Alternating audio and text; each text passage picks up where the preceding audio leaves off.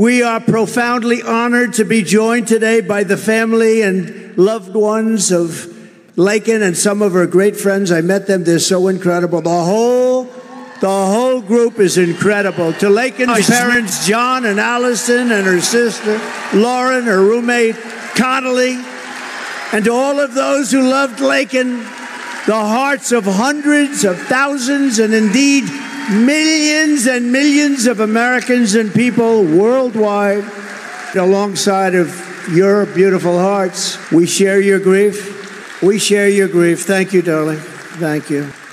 Thank you very much. We appreciate it. I know how tough it is. It's so tough. We vow to keep Laken's memory alive for as long as we are here on this earth, and we take comfort that she is now home with God in heaven. And I want to thank you, and thank you for being here. Incredible. I know how tough it is. Incredible. Done on our border is a crime against humanity and the people of this nation for which he will never be forgiven.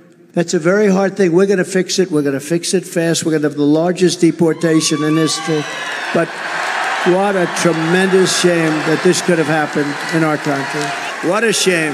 Laken Riley would be alive today if Joe Biden had not willfully and maliciously eviscerated the borders of the United States and set loose thousands and thousands of dangerous criminals into our country.